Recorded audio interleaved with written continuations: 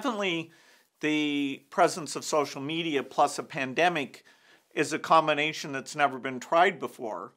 And, you know, nobody would have predicted that I and Dr. Fauci would be so prominent in, you know, really kind of evil theories about, you know, did we create the pandemic? Are we trying to profit from it? And on and on. And so, you know, I'm very surprised by that.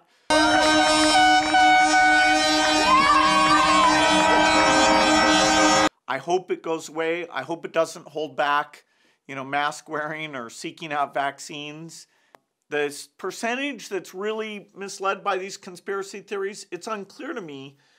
There's millions of messages out there, you know, where my name or Dr. Fauci's name is used, but do people really believe that stuff?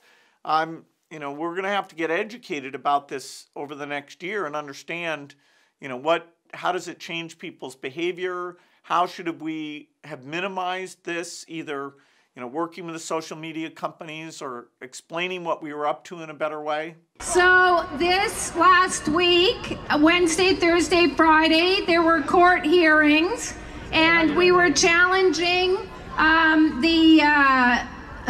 Bonnie, against the vaccine mandates for the healthcare workers in BC. You know, from the foundation's point of view, the fact that he took that rescission of the global vaccine money, which, you know, is super, super important.